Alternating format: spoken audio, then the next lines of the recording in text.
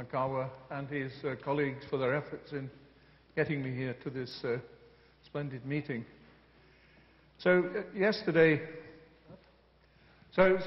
we heard several examples of how nanotechnology has benefited from fundamental discoveries in bioscience. And those developments are predicated on a deep understanding of the biological phenomena. And the field that I work in, although it's been studied now for more than 10, if not 15 years, it has been well studied. Nonetheless, there are still fundamental issues that remain to be resolved. There are applications that have developed, of course, but I will concentrate on the fundamental aspects, and I'll emphasize the things that we still need to know.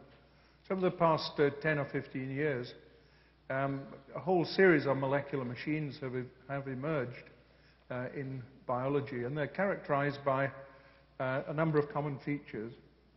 So first of all, they need an energy source which is more often than not is either adenosine triphosphate or sometimes GTP. And in two important cases I'm going to talk about, it's the proton motive force, which can effectively be considered to be a voltage.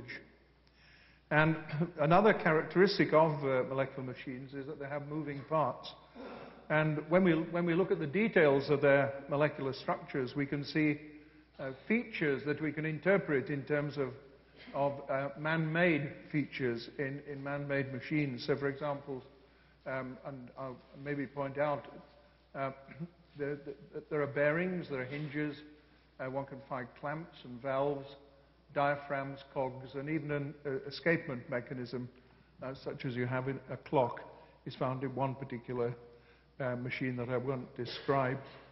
And also the molecular machines are often characterized by having energy storage devices that are a fundamental part of their mechanism.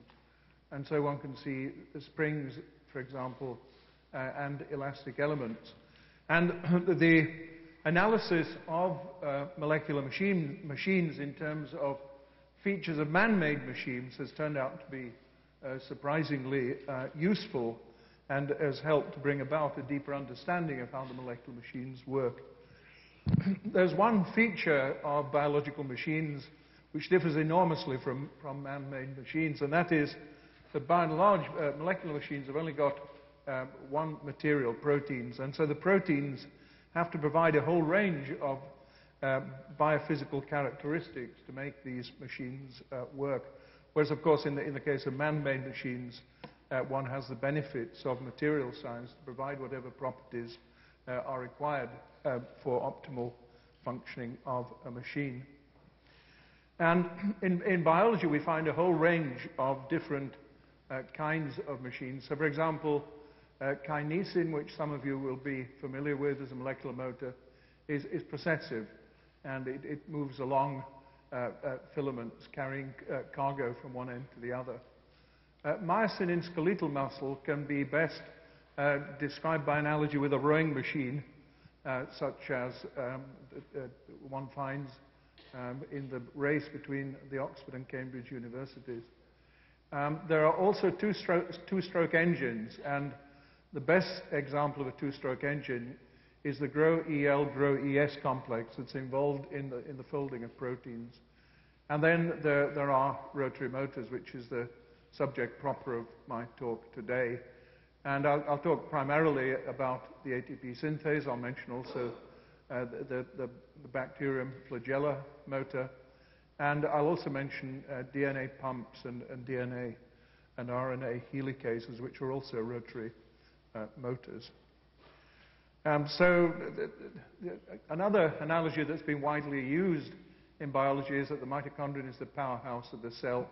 And it's here, as we know, that energy derived from foodstuffs that we ingest are converted to ATP. This is a depiction of a mitochondrion with its two membranes shown in false color. The blue area is the outer membrane, and the inner part is the highly invaginated, the yellow part is the highly invaginated inner membrane where the energy transducing processes take place.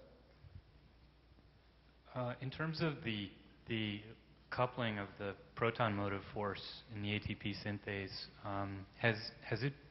is there an estimate, or has anyone made a measurement of the voltage dependence of the rotation rate or the proton concentration dependence of the rotation rate?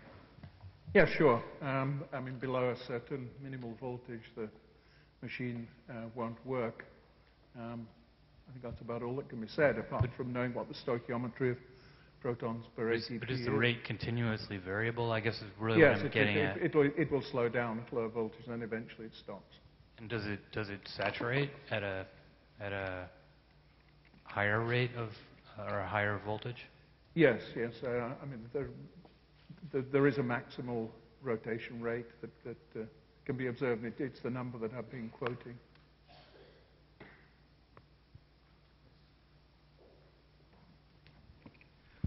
Thank you very much. Very interesting talk.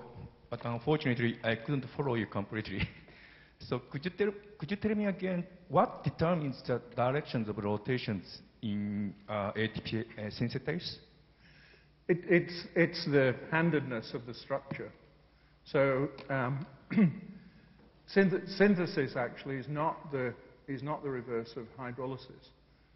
Because of the symmetry or the asymmetry of the structure. So it's structural features within the enzyme that endowed with asymmetry that give it the directionality that is observed. And the same is true, of course, of the membrane part as well, which is also asymmetrical.